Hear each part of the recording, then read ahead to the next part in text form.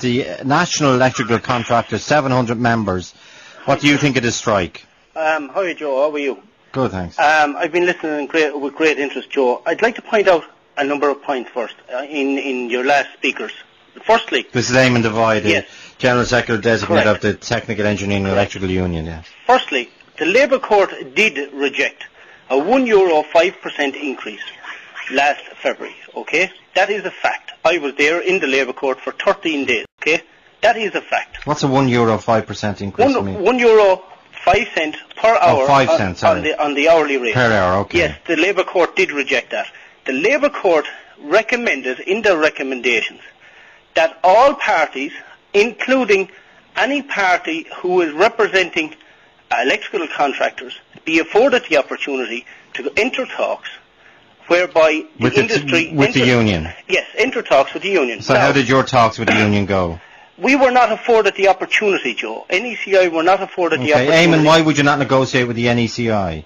There's no such organisation. Dennis Judge has appointed himself chief executive of an organisation that doesn't exist.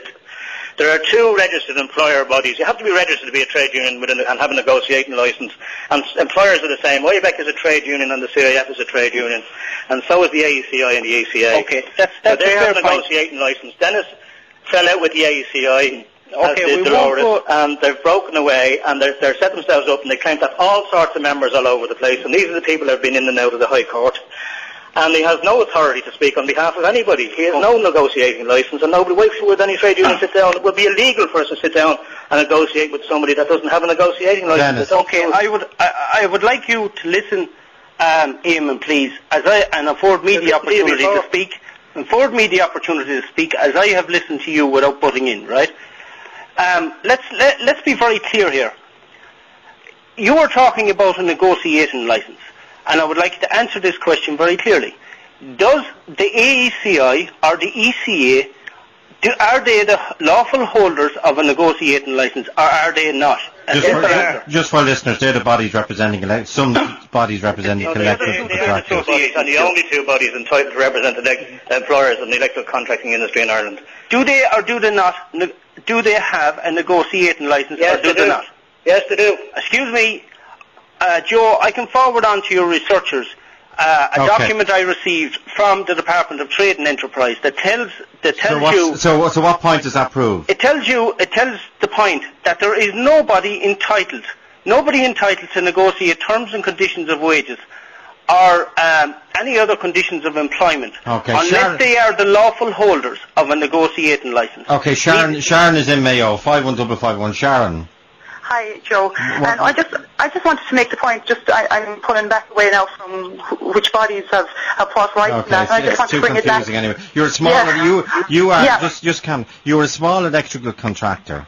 That's right. My husband is a small electrical contractor, and he has 3 good lads employed at the moment. And what I'm wondering about is so according to my listening to the interview that Eamon Devine did with Anya on Morning Ireland this morning, he said that the likes of you held back pay increases, but you were still charging higher rates to customers. Yeah, he has hugely insulted a vast number of electrical contractors around the country. And I'm wondering where the rights of the individual electricians are, because we have our minimum wage, and it's just talking about this REA, the Registered Employment Agreement. We have our minimum wage in the country, fair enough.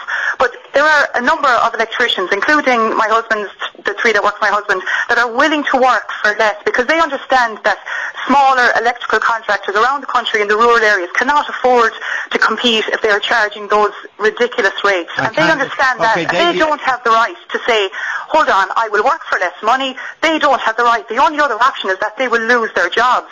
My husband is going to have to let go. So your point is your electricians can't take a 10% cut? They can't take any cut. Even though they want to? Yeah. Where are their rights? We are in a democracy. Is that true, Eamon? They're all queuing up to take a 10% pay cut. No, look, that's not right at all. Well, what would happen if... So they can't, can they? I'll tell you this. There are a number of small electrical contractors out there, and some of them are decent people, and I'm not suggesting that they're not. But what they are doing is they're not having regard for their obligations under the law. And the law is the law. We all have to be obliged. We're all obliged to comply with the law. Now, the law in this country says that there's a registered employment agreement that regulates the terms and conditions of employment of electricians. And every small contractor, or even big ones that subcontract the smaller contractors for the purpose, that send people out to hire people on lower rates of pay for competitive reasons, then somebody else comes on and hires somebody for less pay for more competitive reasons and so on. If you ignore the registered employment agreement, then there is only one rate of pay, and that is the €8.65 an hour that people have been talking about as the minimum rate. And that's not what this industry is about. This industry is about standards and maintaining standards. Eamon, I don't think anyone is arguing that you go from €3.5 to €8, is there? But that's where they're heading, because they keep reducing. They won't pay the sick pay. You've heard it already. They won't pay the sick pay and the pension that they're obliged to do for their employees. They don't want to pay the increases that are due to them. They don't want to meet the standards. And now there's a demand for employing people that are not electricians to do electrical work because they can get them 25% cheaper. They're saying they can't pay, and they will go away or out of business if they have to pay. And why can't they pay? Electrical contractors are effectively small employment agencies where they hire people in to hire out the electricians to do work. And they charge per hour for each electrician. So all of our members are hired electricians by employers, small, medium and large in the electrical contracting industry. And the contractors only have one motive, and that's profit. And they make the profit on the work that our members do. Sharon, you've only one motive, and that's profit. Yeah, and I'm thinking there are cowboys in every industry, but the vast majority of electrical contractors, they're just trying to make a living. I mean, very few of them are actually turning over, making much profit at all the way things are at the moment. They're trying to make a living, and it's a disgrace that the rights of the individual electricians are taken away from them. Yeah, that's what he's saying, but I don't know what kind of mindset Eamon has himself. I mean, I'm getting a taste of it this morning on Morning Ireland, and it's very different to the rest of us in the real world trying to survive. I'm trying to keep people in jobs. I mean, I work in manufacturing. But hang on, Eamon, what do you mean by profit? Do you mean that the woman gets a wage? No, she earns money from the work that our members do. So the less she pays for the members, the more she gets for charging. And in fact, so do you earn money from the work your members do. Exactly. But you don't call it a profit. But I'm paid a wage. But you don't call it a profit as if it's a dirty word and there's something malodorous about Sharon because she. No. There's a rate in the industry, right? I presume she's in the business to keep going at this stage. There's a rate of pay that's registered right in the state. That the minimum rate for electricians at the moment, and the registered minimum rate is $21.49 an hour, right? And any employer that doesn't pay that is in breach of the law, and there's a few of them before being prosecuted at the moment for not paying it, right? That's the difference between the rate of pay for electricians and all other workers in the country. But what happens if you go out of business? Well, there's no answer to that. What happens if you go out of business? You're not in business. Exactly. What point are you making, Joe? I don't understand your question. The point I'm making is that on the one hand, people are talking about the minimum wage and nobody wants to go there, right? And I haven't heard anyone arguing to go there. On the other hand, there's this registered agreement, which people have their problems with over the years, and especially having been negotiated at the height of the Celtic Tiger, and now we're in a new environment. No, it's not negotiated at the height of the Celtic Tiger.